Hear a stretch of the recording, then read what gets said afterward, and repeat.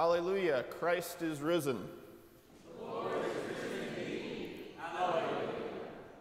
Almighty God, to you all hearts are open, all desires known, and from you no secrets are hid. Cleanse the thoughts of our hearts by the inspiration of your Holy Spirit, that we may perfectly love you and worthily magnify your holy name, through Christ our Lord. Amen.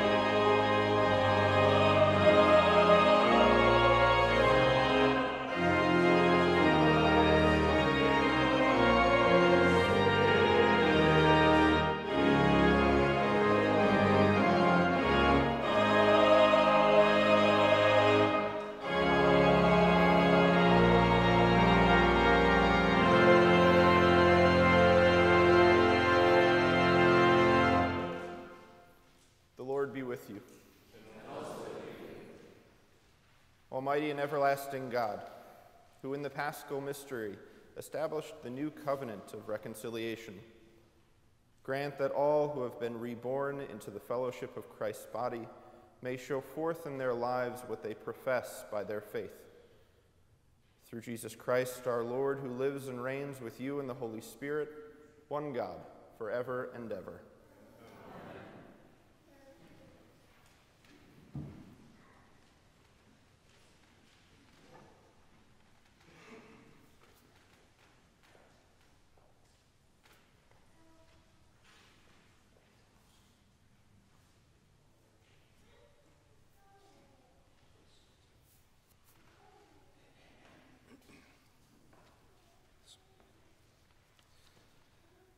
A reading from the Acts of the Apostles. When the captain and the temple police had brought the apostles out of the temple, they had them stand before the council. The high priest questioned them, saying, "We gave you strict orders not to teach in this name. Yet here you have filled Jerusalem with your teaching, and you are determined to bring this man's blood on us." But Peter and the apostles answered, "We must obey God rather than human authority. The God of our ancestors raised up Jesus, whom you had killed by hanging him on a tree. God exalted him at his right hand as leader and savior, that he might give repentance to Israel and forgiveness of sins. And we are witnesses to these things, and so is the Holy Spirit, whom God has given to those who obey him." The word of the Lord. Thanks be to God. We now join together in the words of Psalm 150. Hallelujah. Praise God in his holy temple. Praise him in the firmament of his power.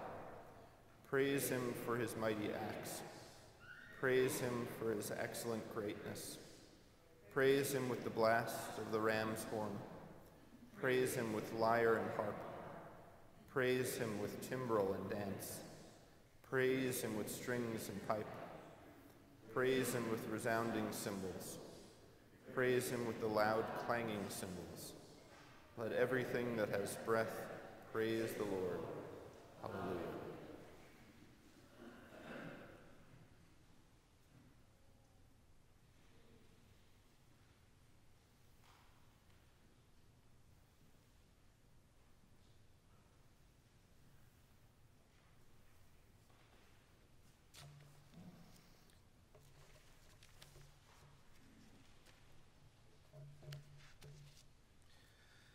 A reading from the Revelation of John. John, to the 7 churches that are in Asia, grace to you and peace from him, who is, who was, and who is to come, and from the 7 spirits who are before his throne, and from Jesus Christ, the faithful witness, the firstborn of the dead, and the ruler of the kings of the earth, to him who loves us and freed us from our sins by his blood, and made us to be a kingdom, priests serving his God and Father. To him be glory and dominion forever and ever. Amen. Look, he is coming with the clouds. Every eye will see him, even those who pierced him. And on his account, all the tribes of the earth will wail. So it is to be. Amen. I am the Alpha and the Omega, says the Lord God, who is, who was, and who is to come, the Almighty. The word of the Lord.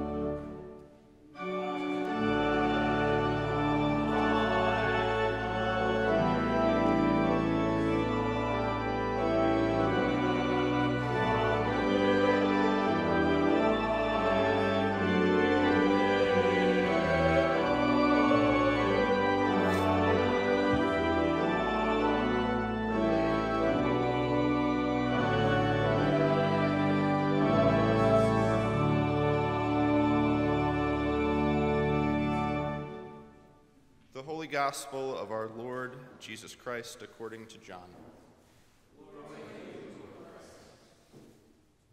When it was evening of the day of the resurrection, the first day of the week, and the doors of the house where the disciples had met were locked for fear of the Jews, Jesus came and stood among them and said, "Peace be with you." After he said this, he showed them his hands and his side. Then the disciples rejoiced when they saw the Lord. Jesus said to them again, "Peace be with you. As the Father has sent me, so I send you." When he had said this, he breathed on them and said to them, "Receive the Holy Spirit. If you forgive the sins of any, they are forgiven them. If you retain the sins of any, they are retained." But Thomas, who was called the twin, one of the 12, was not with them when Jesus came.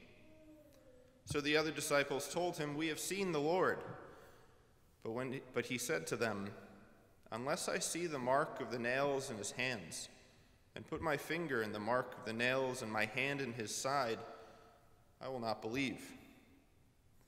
A week later, his disciples were again in the house, and Thomas was with them. Although the doors were shut, Jesus came and stood among them and said, "Peace be with you." Then he said to Thomas, "Put your finger here and see my hands. Reach out your hand and put it in my side. Do not doubt, but believe." Thomas answered him, "My Lord and my God." Jesus said to him, Have you believed because you have seen me? Blessed are those who have not seen and yet have come to believe. Now Jesus did many other signs in the presence of his disciples, which are not written in this book. But these are written so that you may come to believe that Jesus is the Messiah, the Son of God, and that through believing you may have life in his name. The Gospel of the Lord.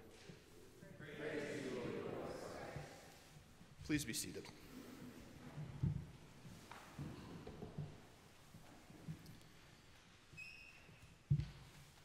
Since many of you participated in the reception either in person or online of my orders, and since you all were so gracious to show up this morning on a typically low Sunday, I will keep my meditation mercifully brief. I know this congregation enjoys a good poem, and while I am no expert like Father Perret, I will give you one, even though it comes from an unknown source. I thought it was very appropriate for today's gospel. Doubt sees the obstacles. Faith sees the way. Doubt sees the darkest night. Faith sees the day. Doubt dreads to take a step. Faith soars on high. Doubt questions who believes. Faith answers, I. Each year, the church celebrates Doubting Thomas Day. It's a curious day in the church calendar for this gospel. Personally, I've always felt like we're riding a high from the triumphant celebration of Easter with all of its glorious pageantry. Look at these wonderful flowers and that uplifting message from just last week. But now we're here, and we have Thomas, and we have doubt, right on that second Sunday of Easter. Quite frankly, as you just heard, it's a pretty rough day for the apostle. Not only does the guy miss out on Jesus' first appearance to his disciples, but he tells them basically they must have dreamt it. And the only way that he's going to believe in this guy Jesus being the Messiah, that he's risen, is to actually put his fingers into the wounds of Good Friday. A week later, the Lord even calls him out with just that invitation, trace my wounds, see what I've done for you. But if we look a little bit deeper, and if we just get a bit beyond surface level, there's more to this gospel than meets the eye. This is not simply a fascination story of belief and disbelief. This is a story which gives us the very insight into who Jesus is and ultimately who we should be. This appearance of the risen Jesus, like all his appearances, tells us something of supreme importance about Jesus. There are many remarkable features to what we call the incarnation, that the Son of God took our flesh as his own, and that he grew up as much as you and I did, except for sin. He ate and drank, he got tired, he slept, and then his body was slapped, it was spat upon, it was whipped, and ultimately nailed to a tree. But then something amazing happens. This same body was raised by God, the Father, from the grave, and all this for us. This is gospel indeed, good news beyond our wildest imagining. But the appearances add one more truth, still even more exciting, of unparalleled significance for our human and Christian living. The appearances of Jesus after his resurrection tell us that the Son of God has chosen this human body forever. Jesus did not revert to what he had been before Bethlehem, the form of God. Until time is no more and through eternity, God's own Son will be clothed in a human body. What a tribute. What a remarkable compliment to our humanity. The Son of God himself wanted the human body that he took from us to be his forever. A compliment, but also a burden as well. It lays on us, and this is the charge for us this Sunday, the task of shaping our humanity, our body, our spirit, into the likeness of Jesus, of liberating ourselves of those things that, if we're honest, make us less than human, therefore make us less like him. This great event raises humanity to new heights. Christ kept his humanity. So the question becomes for us, do we in turn see him in the humanity around us? C.S. Lewis, the author, once wrote that next to the consecrated host itself, your neighbor, and yes, you can take a look to the right and to the left this morning, your neighbor, that person sitting in the pews with you, is the holiest object presented to your senses. For in your neighbor, that person seated to your right and to your left and in front of you, Christ's glory is truly hidden. Now, in your own journeying, you will meet thousands of women and men, people of all kinds. The Christian question is now, what will you see with your eyes of the flesh? The Christian question is, what will you recognize with the eyes of faith? Will you be able to see divinity in humanity? Or will your seeing keep you from recognizing? Will the grime and the grit at times of humanity blind you? Will something like cancer or Alzheimer's, the ugly, the spiteful, all those very human realities that make for difference and indifference, for hostility and sometimes hatred, will they prevent you from recognizing in your neighbor your risen Lord? Not only here at church, but out there when you encounter the breaking heart, the broken body, or even the broken mind. We are called to recognize with our eyes of faith Christ in everyone we meet each day. It's a challenge, yes, I know, but it's one that we're called to. We have walked throughout the season of Lent with these eyes of faith, waiting, hoping, and praying. Now that we have arrived in the Easter season, we are asked once more to reaffirm those baptismal promises, to profess our faith again in Jesus Christ, and to go out from here changed. We are to see in those around us, those we love and those, let's be honest, we find at times unlovable, the person of Jesus. Let us challenge ourselves each day to more and more remove the blinders of sin and division that keep us grounded and blinded from the real nature of things. As we remove these blinders, we can be filled more and more with the sure and certain hope that when we awake on our own resurrection mornings, we will be filled with delight and declare like Thomas, "My Lord and my God."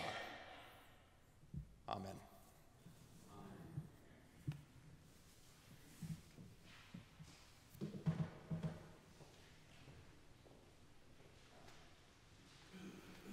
Let us stand now for our creed.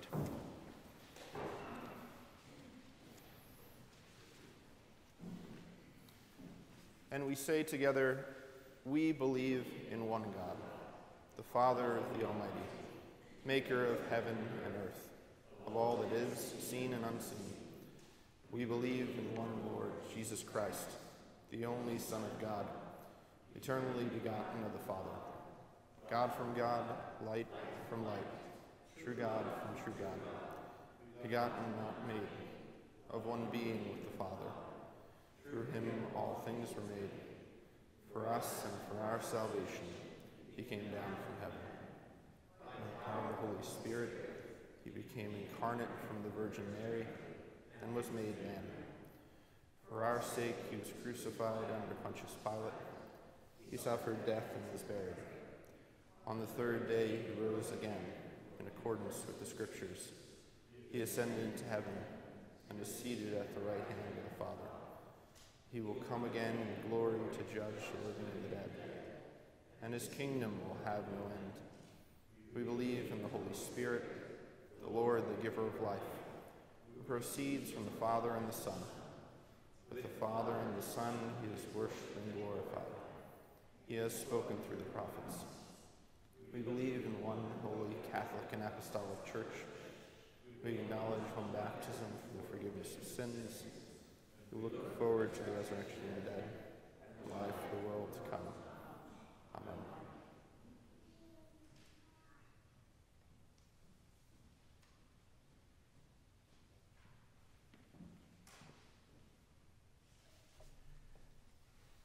Let us pray for the Church and for the world. Grant, Almighty God, that all who confess your name may be united in your truth, live together in your love, and reveal your glory in the world. Lord, in your mercy, guide the people of this land and of all the nations in the ways of justice and peace, that we may honor one another and serve the common good.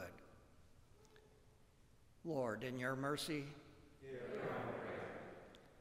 give us all a reverence for the earth as your creation, that we may use its resources rightly in the service of others and to your glory.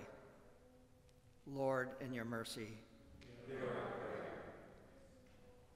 Bless all whose lives are closely linked with ours, and grant that we may serve Christ in them and love one another as he loves us. Lord, in your mercy. Comfort and heal all those who suffer in body, mind, or spirit. Give them courage and hope in their troubles, and bring them the joy of your salvation. Among the sick, we remember by name Anne, Carlos, Bruce, Ellen, Meredith, Frank, Virginia, Kristen, Brian, Edward, Michael, Mary, Anne, Ed, and Carol. Lord, have compassion on all those who suffer from any grief or trouble. Lord, in your mercy. We commend to your mercy all who have died, that your will for them may be fulfilled, and we pray that we may share with all your saints in your heavenly kingdom. Among those who have recently died, our prayers are asked for Martha Daly. Lord, in your mercy.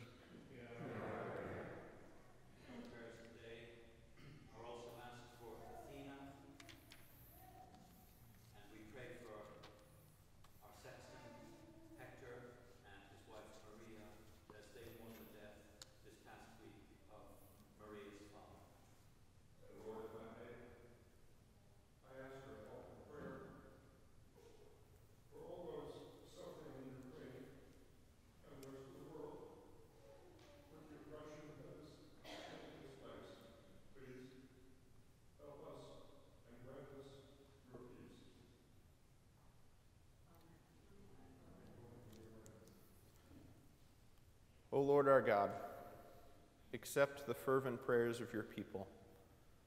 In the multitude of your mercies, look with compassion upon us and all who turn to you for help. For you are gracious, O lover of souls, and to you we give glory, Father, Son, and Holy Spirit, now and forever. Amen. Amen. The peace of the Lord be with you always. And also with you.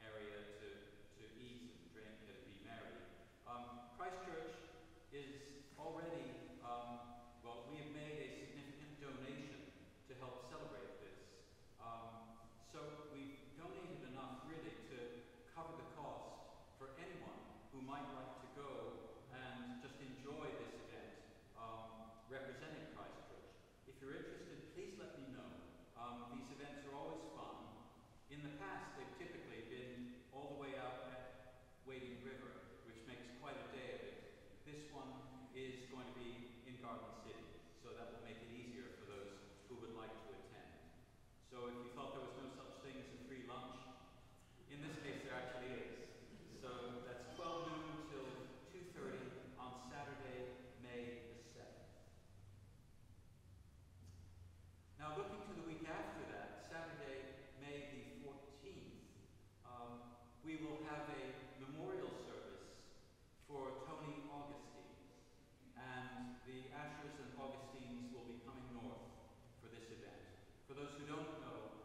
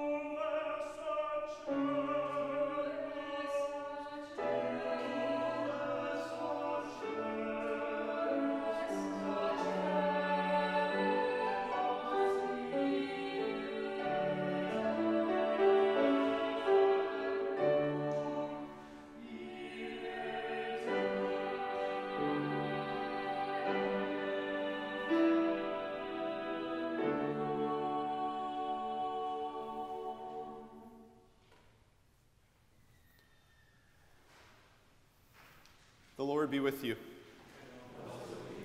Lift up your hearts. Let us give thanks to the Lord our God.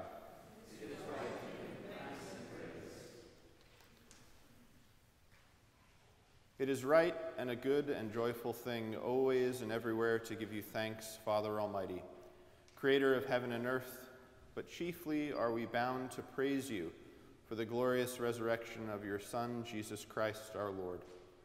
For he is the true Paschal Lamb who was sacrificed for us and has taken away the sin of the world. By his death he has destroyed death, and by his rising to life again, he has won for us everlasting life.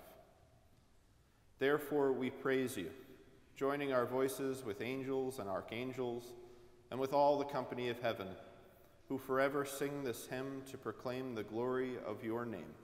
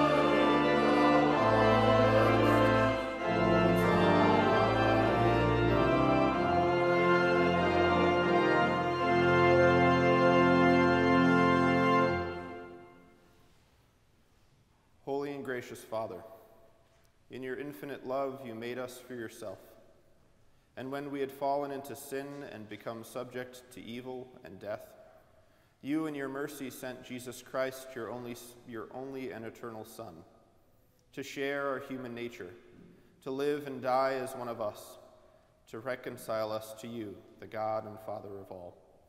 He stretched out his arms upon the cross, and he offered himself in obedience to your will, a perfect sacrifice for the whole world. On the night he was handed over to suffering and death, our Lord Jesus took bread, and when he had given thanks to you, he broke it and gave it to his disciples and said, "Take, eat. This is my body, which is given for you. Do this for the remembrance of me."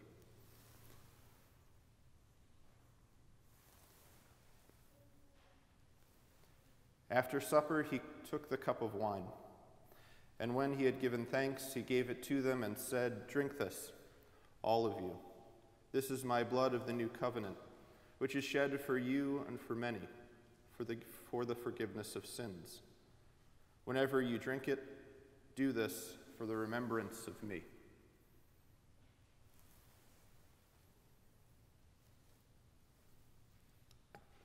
Therefore, we proclaim the mystery of faith. Christ has died. Christ is risen. Christ will come again. We celebrate the memorial of our redemption, O Father, in this sacrifice of praise and thanksgiving. Recalling his death, resurrection, and ascension, we offer you these gifts. Sanctify them by your Holy Spirit to be for your people the body and blood of your Son, the holy food and drink of new and unending life in him. Sanctify us also, that we may faithfully receive this holy sacrament and serve you in unity, constancy, and peace. And at the last day, bring us with all your saints into the joy of your eternal kingdom. All this we ask through your Son, Jesus Christ. By him, and with him, and in him, in the unity of the Holy Spirit, all glory and honor is yours, Almighty Father, now and forever. Amen. And now, as our Savior Christ has taught us, we are bold to say,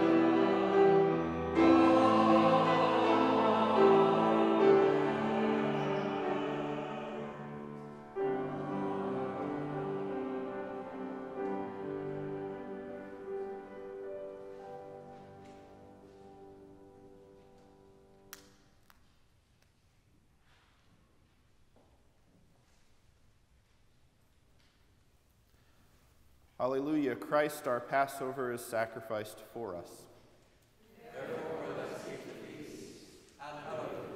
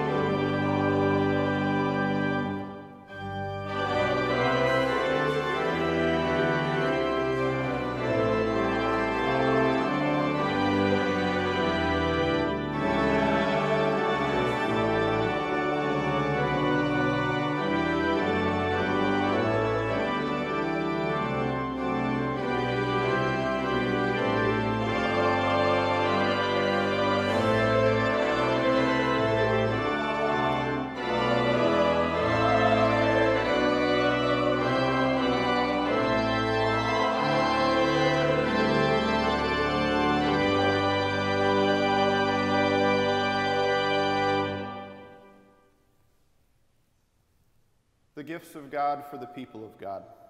Take them in remembrance that Christ died for you, and feed on him in your hearts by faith with thanksgiving.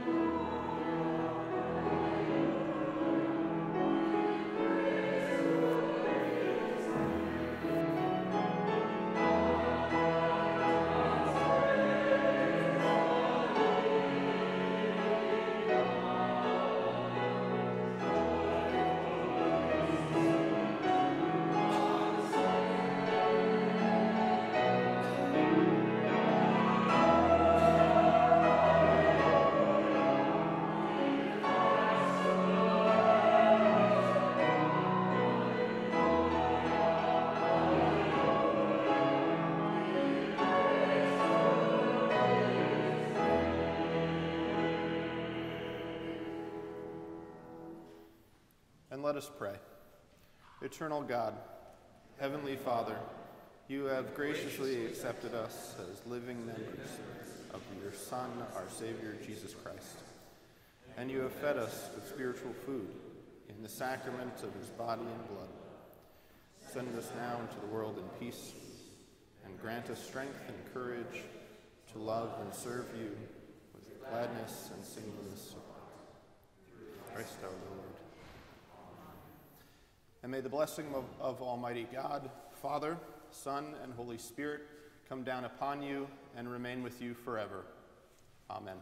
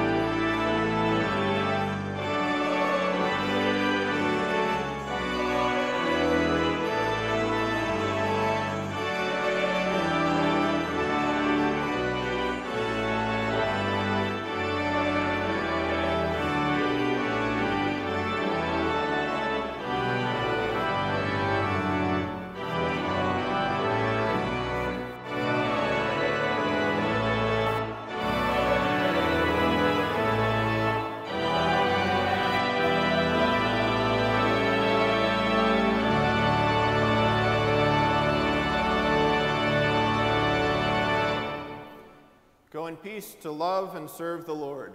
Alleluia, alleluia.